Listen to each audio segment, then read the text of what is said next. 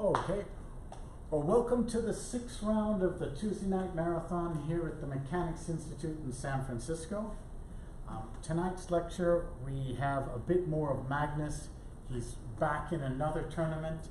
He's just on fire these days, rediscovered his mojo.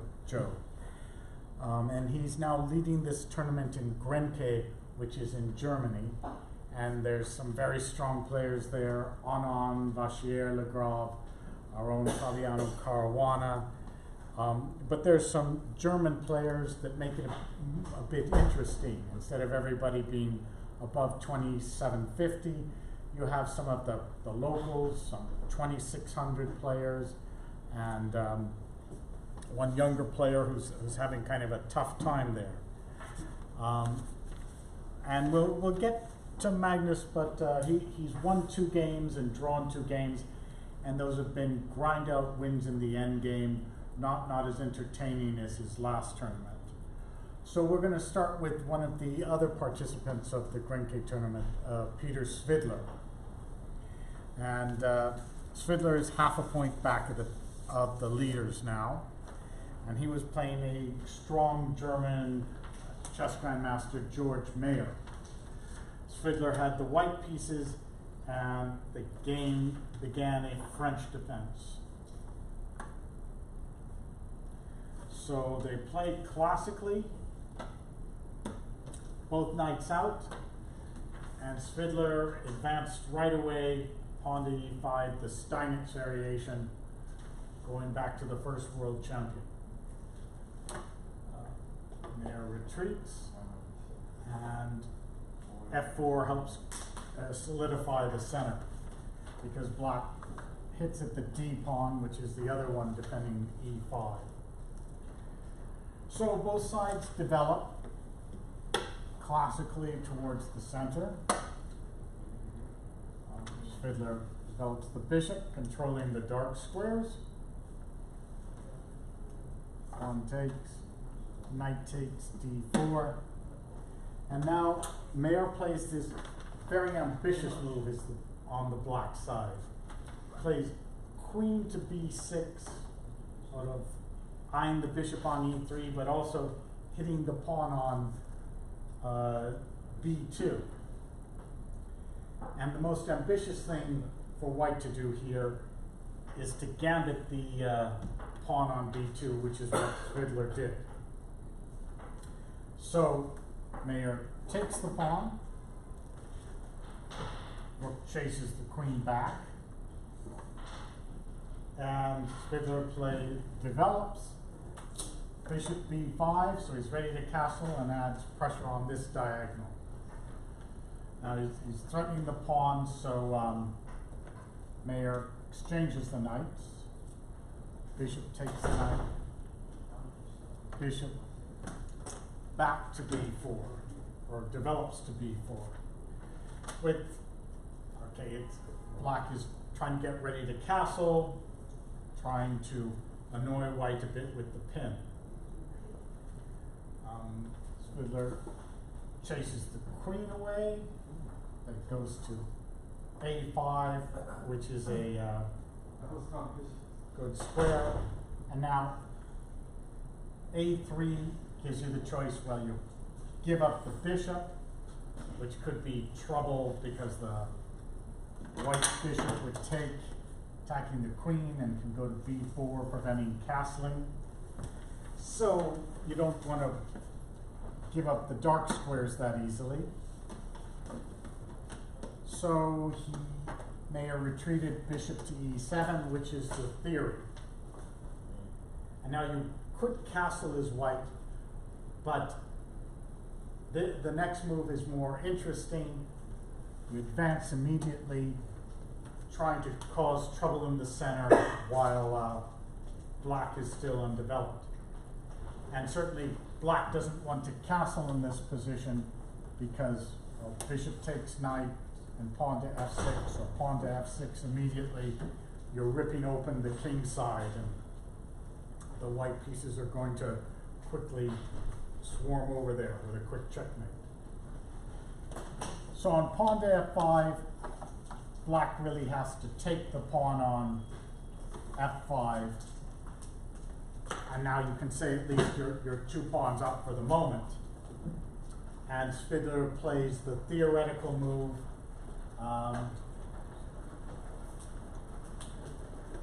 Actually, this was first played by me 24 years ago, and we'll get back to that in a second.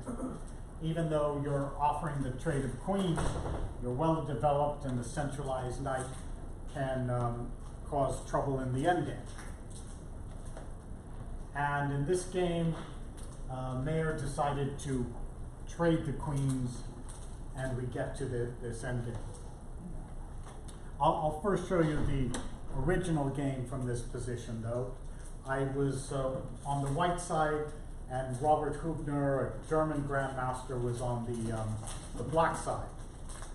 So Hubner sees, well, he can do this, check in the endgame, and this knight is going to cause this bishop to retreat to this square, but he thought first he'll give a check, and if the pawn interposes, then he'll trade the queens and the bishop runs back so that the rook can't run over. And in that game I decided, well, if we're going to an endgame, I want the rook to have some options and move the king to d1. And then instead of going into the endgame, Hubner thought, well, now white's not castled, black's a pawn up. In one move, black is going to castle, and so he decided to stay in the middle game and retreat with the queen. Thinking the white king would have some trouble here. But you see, white's pieces are very active. So here I sat and thought for about 15 minutes and found a flaw in the black's position, because I went knight to f6 check. And really black has to take the sacrifice because things are going to open up anyway. So he may as well get a piece out of it. So pawn takes the knight on f6 and simply recapture. And you look at the position and say, well, okay, there's a lot of open lines here, and this king is right in the center. So it's not very easy for the black side. And Hubner couldn't find anything better than to castle, because to get off of this E line. But now it just flows from the white side. Anyone want to suggest a move for white here? Rook G3 check, very good, because you cannot take the rook. The queen simply comes in with check and to G7 mate. Yeah. So Hubner had to move his king over here. And the next move is probably very automatic too. Queen H6, just charge in. And you look, well, there could be some problems here, but black has to deal with the very immediate problem of checkmate. Wow. So Hubner played rook to G8, and the next move also comes very easily. You just come in there, and there's simply no way out here. You're threatening to take checkmate, and if knight takes, pinning, that still doesn't help. You're still pinned on that diagonal. So he actually tried to knight to f8, but then seeing rook takes rook check, and he just resigned. Yeah. Is Hubner still around? Well, he's still around, but he doesn't play very much anymore. And this game was from 1995. So quite some time ago. 24 years ago. 24 years ago. And I was very curious to see this opening happening again right in this super tournament in Grenke.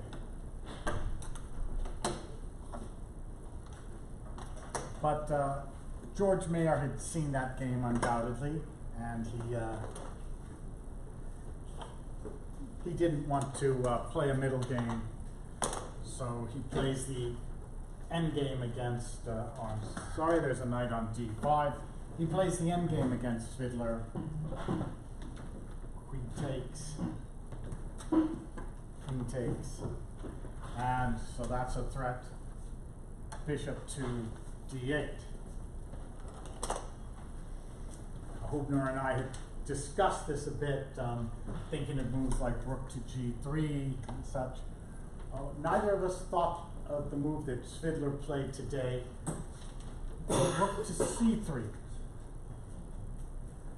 which he must have prepared before the game. And nowadays, everyone having some very strong computer programs, perhaps that suggested that.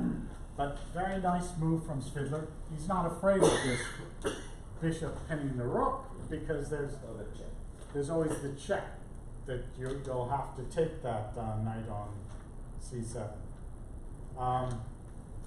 And probably Mayer should push this bishop around a bit, but in fact he did this right away and went right into Fiddler's idea.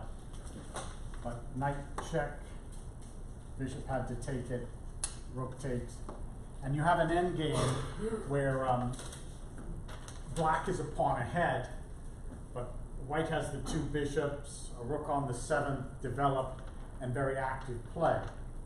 So despite being a pawn ahead, black is under pressure.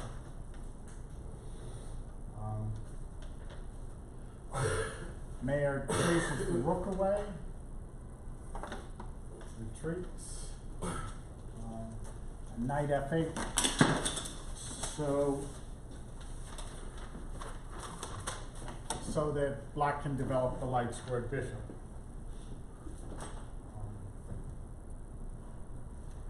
Fiddler repositions his bishop to a powerful square.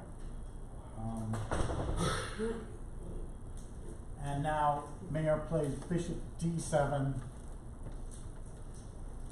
which gives an interesting option for Fiddler.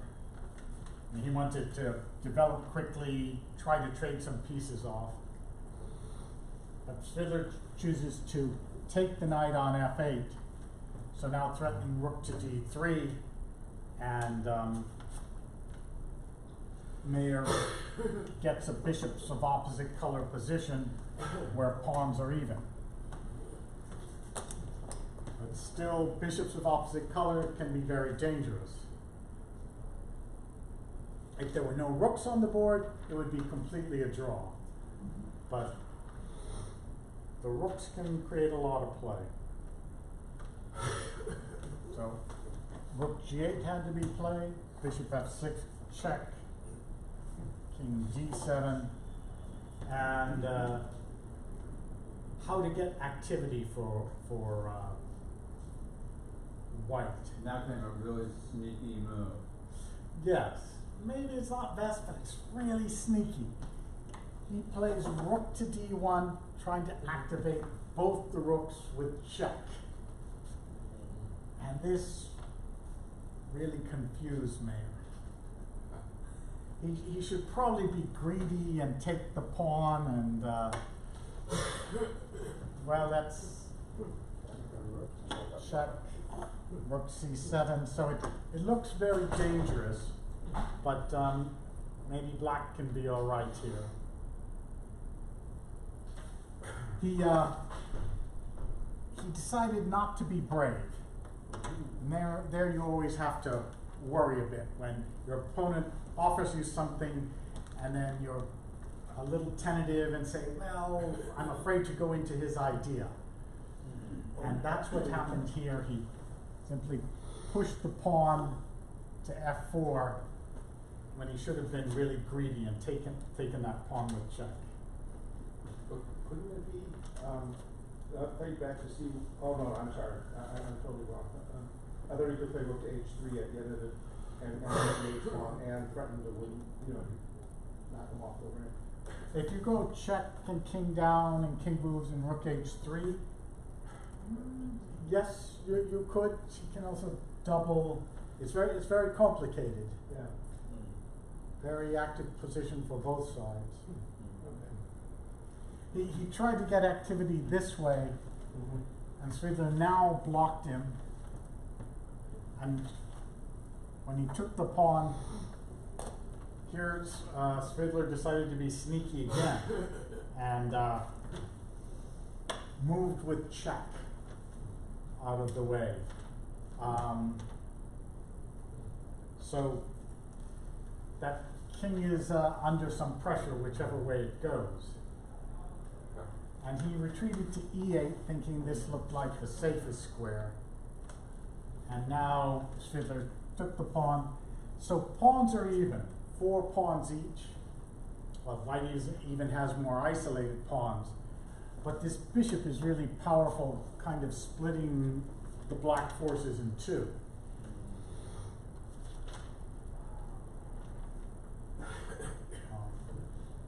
Now, it's a little difficult for black in any case. He plays a very natural move, and Svidler makes a very nice maneuver.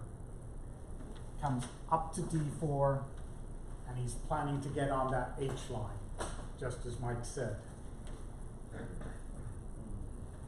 So Mayer stopped this, rook to h4, and pawn to h6. Looks like black has everything covered. Again, you're thinking bishops of opposite color, it's going to be a draw. But in fact, black is very quickly in very serious trouble. Does anyone want to suggest a move?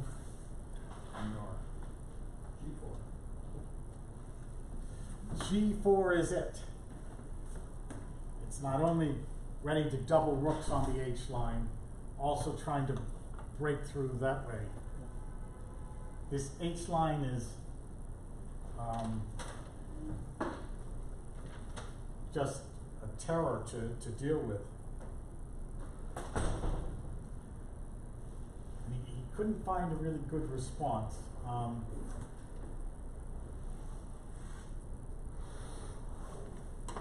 Bishop to b5. Oh, I'm sorry, rook is on d3. It was king e8, bishop 6, rook d4, rook d6, rook c to d3. Sorry, they did rook here, threatening mate here, and then this move with the rook and g4. So the rook was on d3. So bishop b5 attacked it, and he kept on the d8 square. Then trying to get some extra defense there, and the winning breakthrough, pawn to g5. So there's no way to stop the rooks from coming through. The final position took with the rook. Rook came back to defend the back rank, but Svidler calmly doubled here. It's an endgame, but there's just no way out of checkmate. The white rook is coming here. You either trade it or white trades, and the other rook comes in for mate. Well, it was interesting is that even though it was an endgame, there was a strong attack all the way through. So it was nice to see this variation revived from the white side. I had a personal interest in it. And since Magnus is back, I have to show you something of Magnus. But he didn't have any brilliant quick games. They were all long, grinding out games. He played Anand in the 3rd round, and he got a very big advantage, probably a winning position, but Anon managed to squirm out of it. And then he played Fabiano Caruana in the 4th round, where Magnus had black. If we have time, we'll get to that game. It wasn't a thrilling game, but Magnus couldn't quite win that. I watched it at the end of the game against Vallejo, and he had rook and bishop against knight and bishop, and I was wondering whether did Vallejo just misplay it, or is that like winning chances, or is it drawn, or what? Well, that's excellent question, Richard, and I'm very glad you asked that, because that's exactly what we're going to look at right now. I also found that very interesting.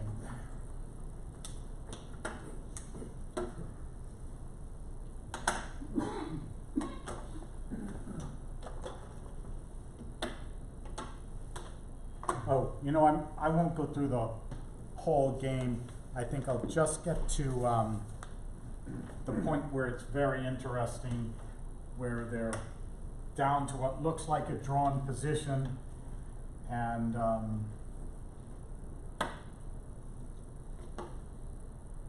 Magnus proceeds to just grind him out. So Francisco Vallejo pawns, he had the white side.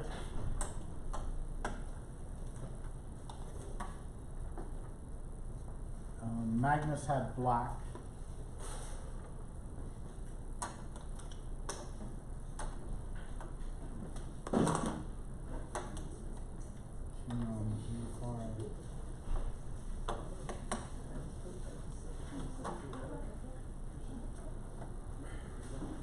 So we reach a position. Each side has a bishop, knight, and rook. 1 pawn each.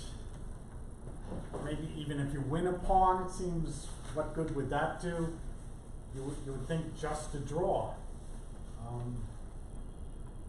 But Magnus, he always finds something. He makes it as difficult as it possibly can be. This position, he plays pawn to f4, and okay, you can't take that pawn. The knight will take check, and it's a fork.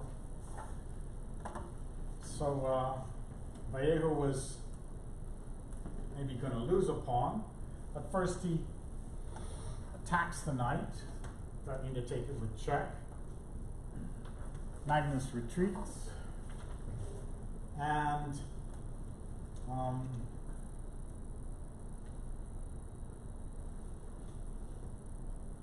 Vallejo attacks the bishop, saying, "You can have my knight. I'll just take your bishop." And again, if you win 1 pawn, that may not be so much. So Magnus doesn't take the knight immediately. He just leaves the problem there. He's going to win a pawn anyway. So Vallejo retreats and takes the pawn. So it is a pawn up for black, but it's only 1 pawn. You should be able to get to a position where you can sacrifice the knight or bishop for the pawn, and it'll be a draw. Yes? I may be mistaken, but after black played knight f8, was it possible for white to play g4 check, give me a king f4, rook f6 check, and rook f8? Well, there was a bishop on b8, and the So bishop would have taken the pawn on f4 and won the pin knight on e3. Very good. It was sneaky way back here. Very good. Now you have a discovery. Yeah, you could do a discovery, but then I'll just take it. Except you're right, when you're a pawn down against Magnus, even if it's drawn, you probably feel bad. You know you're in for trouble. So the computer gives a move like this and says, well, it'll be a draw.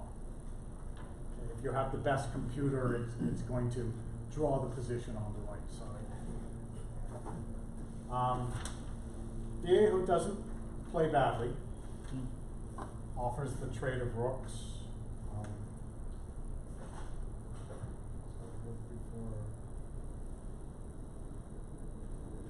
A3, and he sits. Again, rook C4 might have been a little more to the point, but this is a drawn position. So rook B6, rook A2. Now threatening pawn to G2, rook B4. So if pawn to G2, rook G4 check takes it.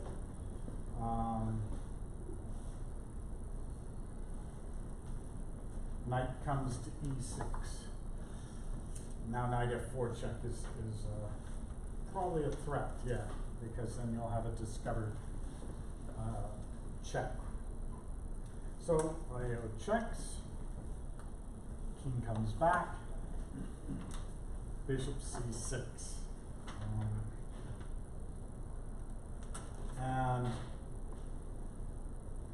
pawn comes to G2. Bishop takes on G2. Knight F4 check. So Leo had to give up the exchange. Rook takes, bishop takes. And once again, this is a theoretically drawn position. Yeah, we'll stress again theoretically. So for a while, pawns makes some very accurate defensive move. Bishop F3, the knight is guarding the dark squares, so not easy to get in. Bishop back to B8, knight to G3, king to G5, knight E2, so the king can't come in. Just giving white the move.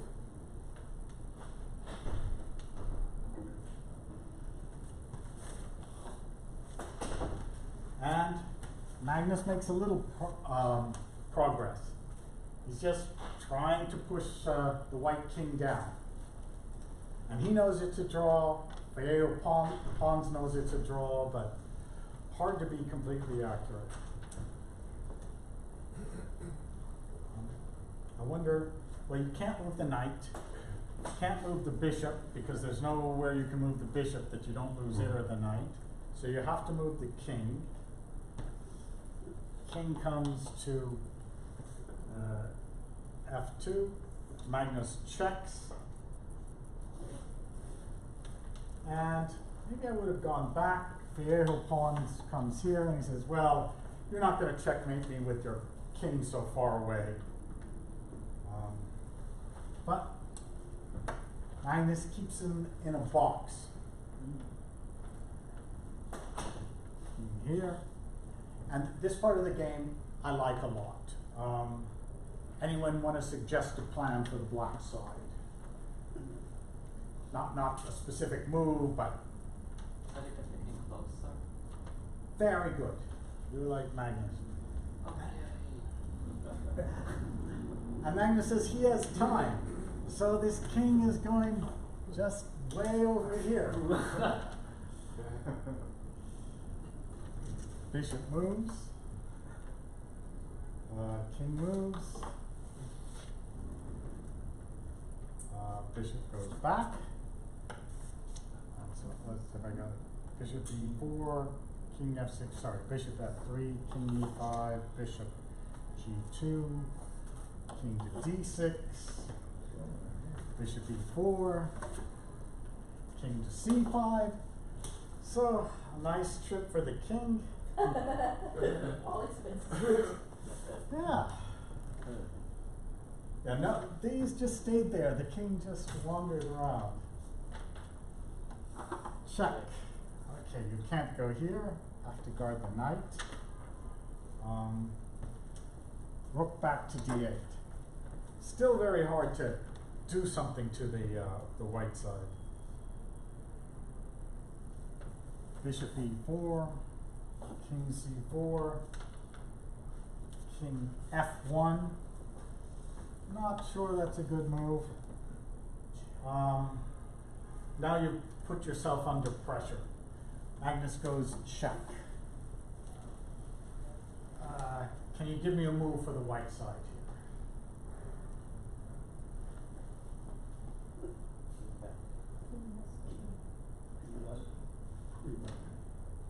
here? King E1. You play like a 2750 player. You play like Vallejo pawns, and that is the decisive mistake of the game. You were asking Richard. I think he could have played a little better to make life easier for him, but this is the moment where he misses the draw. What can you play? Well, yes, you can drop a piece or you can play king to G2. That looks like it drops. Check, and we go back. And when you take the knight, check. Oh, wow.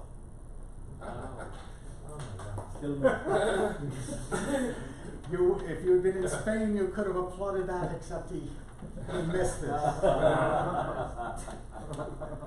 my God. Well, it shows you just not so easy to draw, Magnus. There were no passing moves for black to keep white in zigzag? Ran it through a computer check, and it's nothing that could win the game. Oh my God. Wow.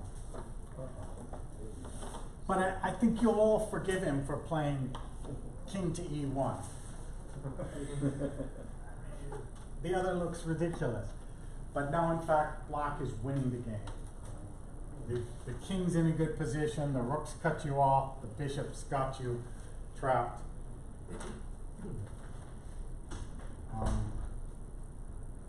So he went bishop F2 check.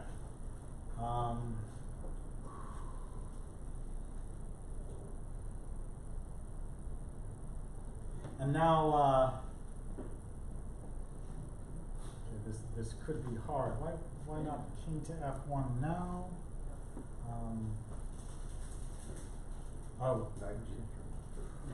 I think maybe you would retreat here or there, and it's a bit different.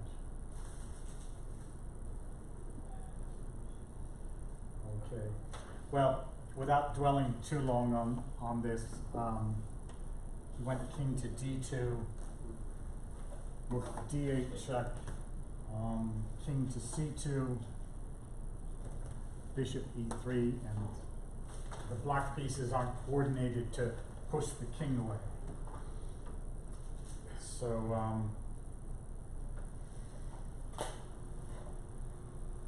bishop to F3 to guard the knight, but now the king is pushed to the back rank, and even worse, he's pushed into the corner here.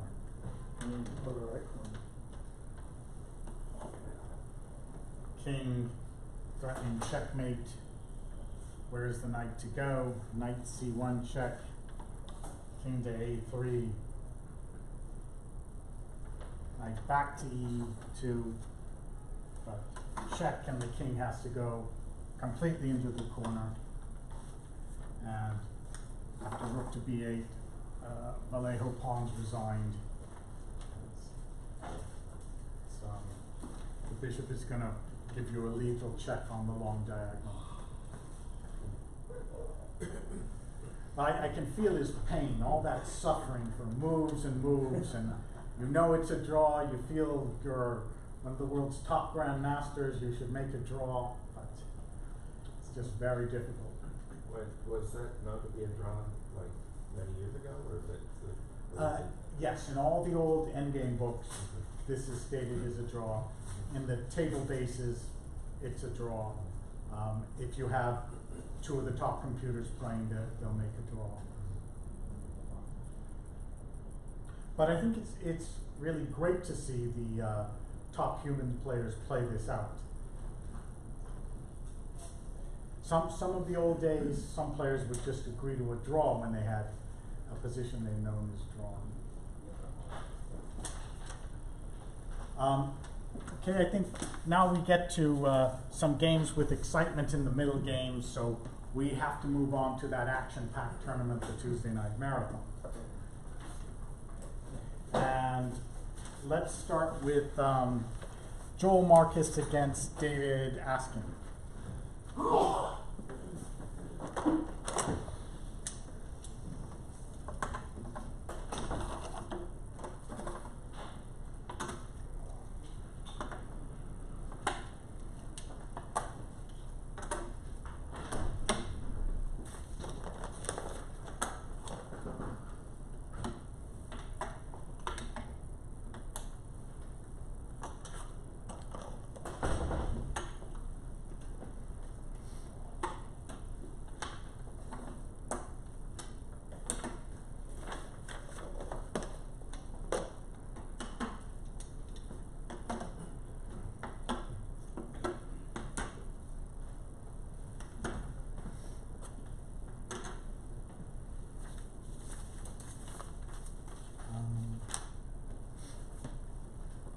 So here was a Caro-Can, and Joel with white, David Askin with black. We get the exchange variation, which Fisher used against Petrosian in their match. So it looks a bit innocuous, but white can get some good attacks sometimes. Knight f6. Usually the bishop comes out to f4, but Joel gives him the chance to pin on g4, and he plays his usual variation instead, pawn to g6. Castles, bishop f5. Okay, maybe white should take immediately, but rook e1. Bishop g7. He takes now, so black has doubled pawns. King side's a little weakened, but strong pawns in the center and a control over the e4 square. Queen d3, knight e4. It's a very nice knight, but it'd be good to just develop, control some squares. Joel charges ahead, wanting to get pawn to f3, but this is a risky pawn sacrifice. Bishop takes, pawn takes e5, knight takes e5, queen h3, attacking the f5 pawn. So David plays knight g4, figuring he'll have a nice check on the diagonal if pawn to f3 comes. And Joel decides stop that trouble before it starts. Was knight g4, it may have been forced, yes? He could have gone pawn to e6. That was Pawn also. e6, f3, queen d6, bishop e3, queen d2, knight d2. I was wondering about that one. Yes, yes. The computer seems to think that's okay for black. For black, yeah. It's complicated though, something to be afraid of. Yeah, okay. This one hanging. But that, yeah, it looks like the complications are fine for black there. Okay.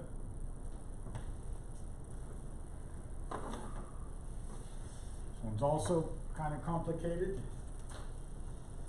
Bishop e3, and knight takes, queen takes, pawn to e6, develop the knight, queen to g5. So, okay, good idea if you're a pawn up trying to get the queens off, and black's better in this position. But white's got some activity, and after the queen trade,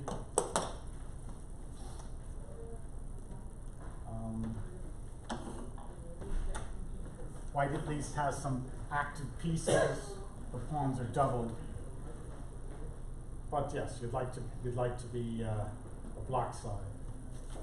On to a6, retreat. And here's where the game gets very interesting. Joel decides to really attack. Rook h3, just develop. Rook to d3, rook d6, and now rook h6, and we're going to see an attack by white in the endgame against this weak pawn in the open file. So it's really a flank attack, and you're committing yourself to the king side. That's kind of a dangerous thing, but if it works, it works.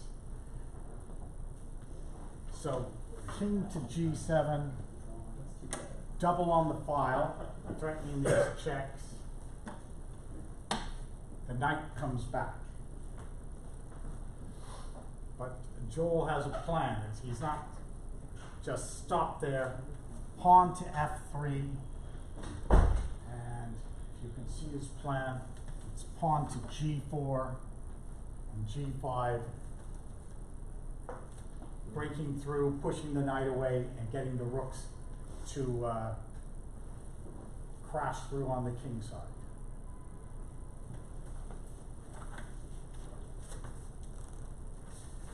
But David gets greedy. He goes for a pawn, and pawn to g4 comes. So what would you do on the black side? Would you be greedy, just snatch a pawn?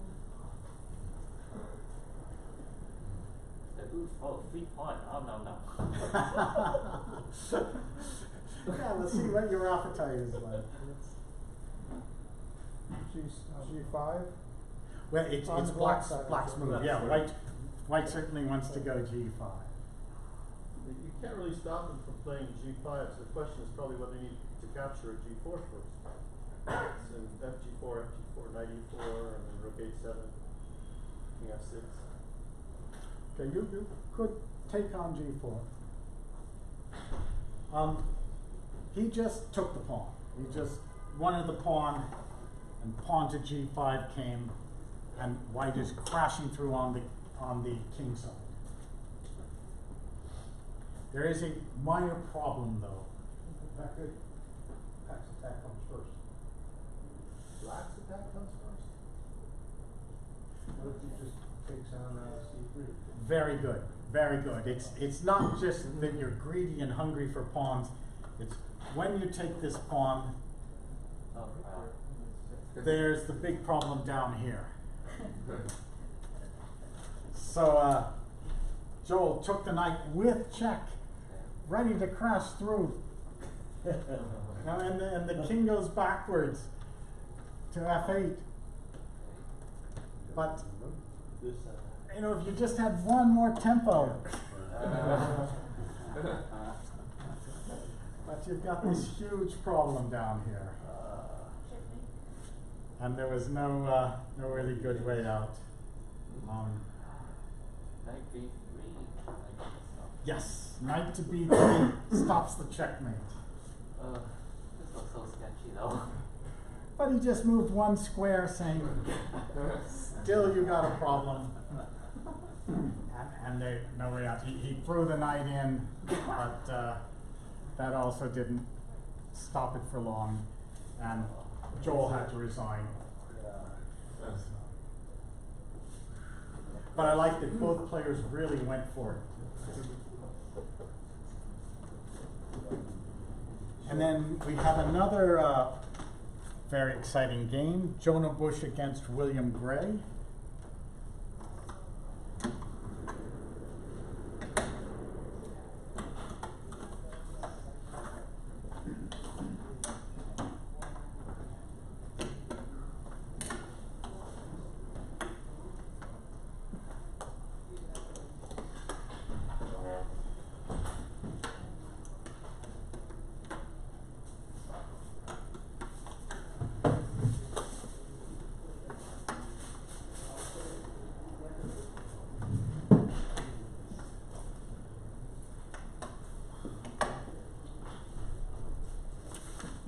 Okay, and this starts out, Jonah Bush is white, William Gray is black. starts out as Sicilian, and Jonah plays the Alpin variation. So counter in the center, the prescribed response, but you get a very open position. Pawn to e5. So if the pawn takes, you have a choice of an endgame or to recapture. But Jonah just defends, developing. Pawn takes d4, pawn takes d4, develop. Knight attacks the queen, and it gets pinned by a developing move. So now Jonah recaptures on e5. The rook could always retake the queen on d1 if he trades.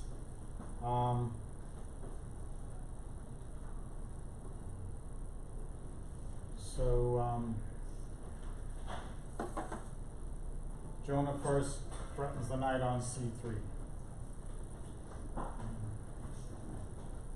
So he didn't want to capture the pawn at e5, but the same idea? Not yet. I think you could have. You could have taken it. But first there's a threat on c3. Jonah retreats, really breaking the pin.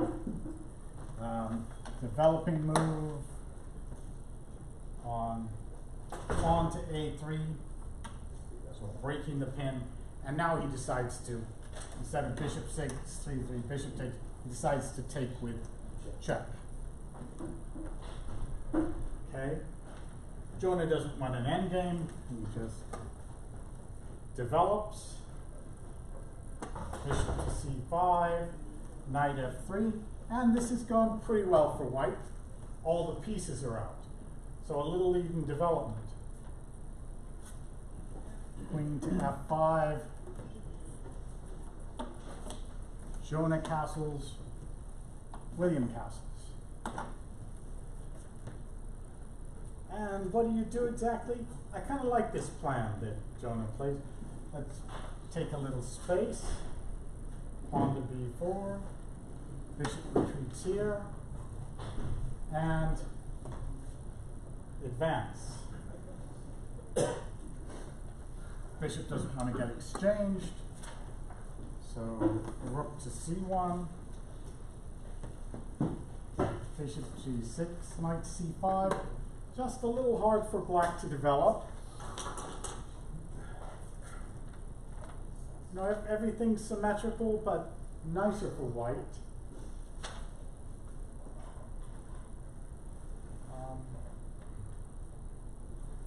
Okay. It's a good developing move because you don't want to move your bishop yet. And here I might do something else for the white side, such as rook to e1 or queen to b3. Jonah attacks the queen, the knight on h4. Okay, queen threatens mate, but g3 is a very welcome response to that, controlling some squares. William jumps in the center with the knight, attacking the bishop.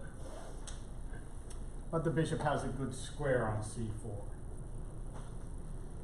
And William decides it's now time to get rid of this troublemaking knight, because it has to be recaptured with the pawn.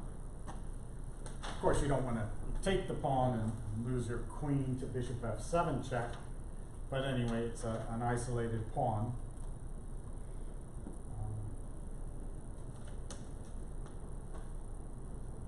Oh, excuse me, he didn't even recapture right away. He threw in rook to e1, a Zwischenzug on the queen. That retreated, and then he recaptured on c5. So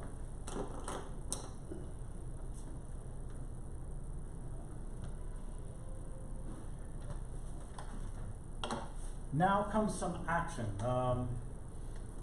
William decides to try to weaken this f3 square by attacking the knight on h4. And it takes the knight. But then William throws in the check on f3. And here you have, let me count, 1, 2, 3, 4 legal moves. And which of them do you want to pick on the white side? I'll give you a hint. This is not the move you want to do. Bishop h3 check. And you're a goner. You want to diagonal?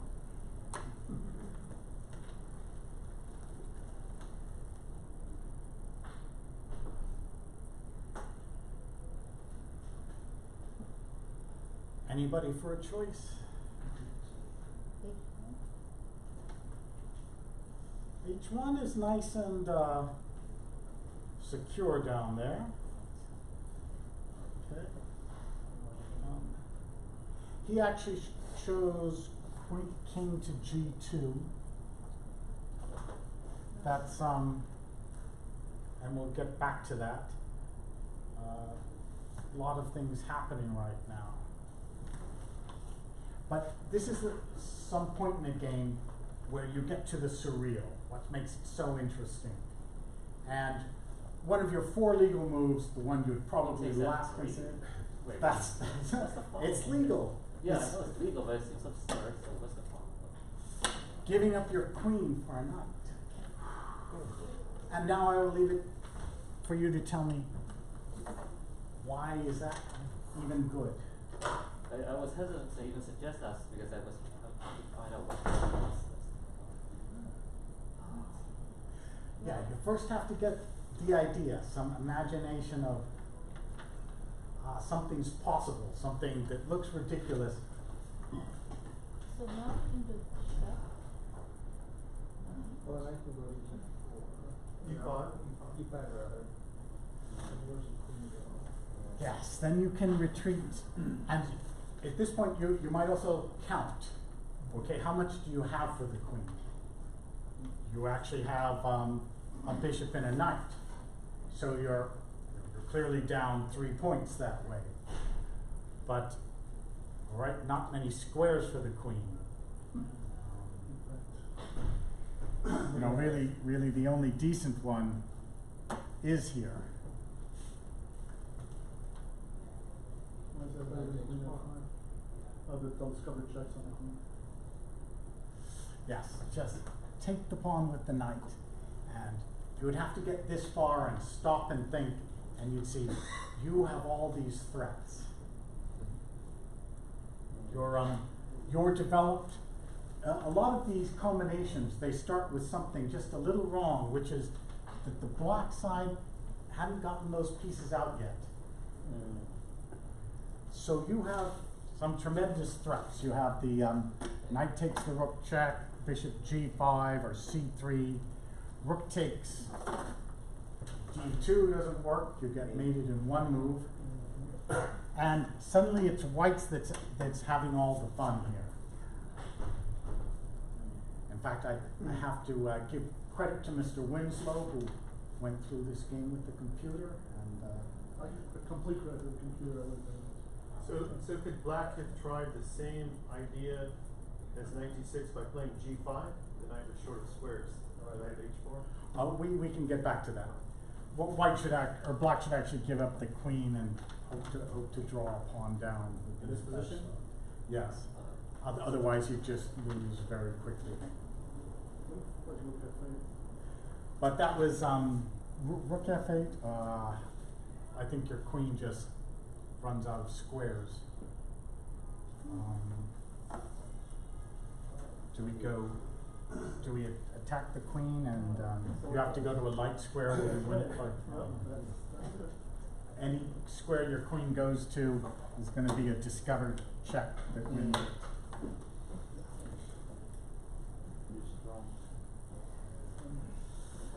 So, unfortunately, Jonah didn't play this. We'll go back to your question very quickly. This position where knight. Queen D1, queen on D1, white queen on D1. White queen on D1, knight was on E7, knight was on D4. This position here, and you were saying pawn to G5 instead.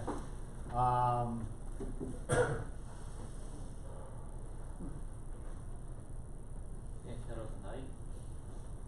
Yeah, instead of knight D6. Instead of knight to G6. Okay, let's see. Since the computer didn't throw out this move, there ought to be something good for the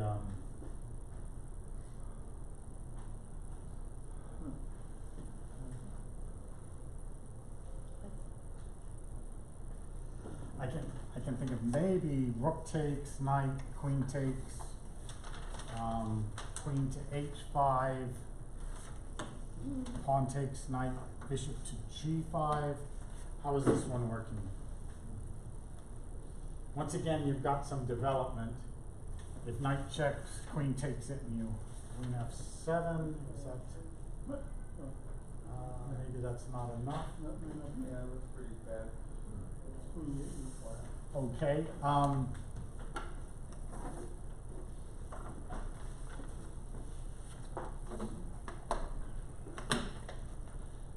Look,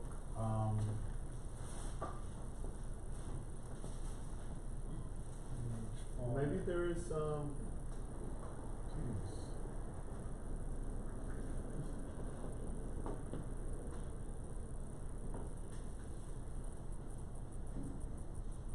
rook to E4, pawn takes.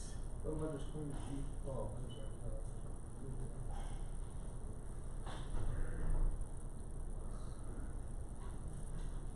Takes.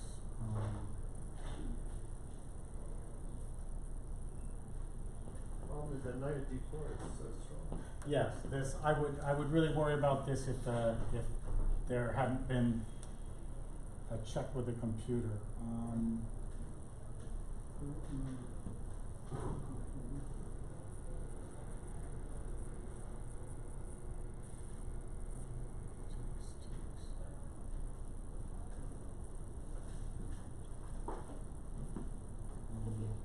Pin the knight against the queen.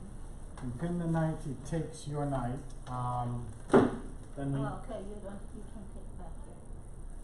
yes, we can't quite do this.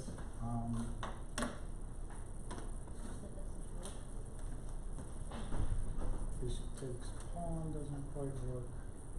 Are you sure you couldn't do that? I mean, there might have been rook E7 there, and the two bishops are very strong on the diagonal. There's things. Queen here takes. There might be bishop F4.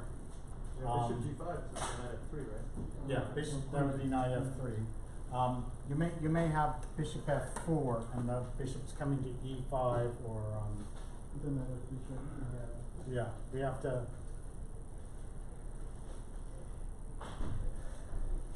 Rook takes knight at threat. What about knight G6? Queen G6. Rook takes knight. Well, the queen would be attacked. So actually, with the time, I'll have to. Yes, I'm afraid I didn't check the computer's response on that, and but there ought to be a tactic for white here, and maybe it's rook to E4, and rook to F4. Okay, that could work. This may work out for white. You cover your weak squares. You've got these bishops and things, and the F7 square is weak. Would be a bit involved. And I don't have time to show you any of Fabiano against Magnus. That game came down to Magnus having a rook and knight against a rook,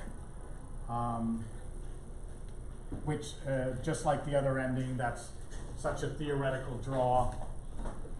One Walter Brown had me play out for a lot of moves one time, but Magnus, you know, he played a few moves against Fabiano and just traded the rooks because there's no real winning chances. But okay, thank you. Oh.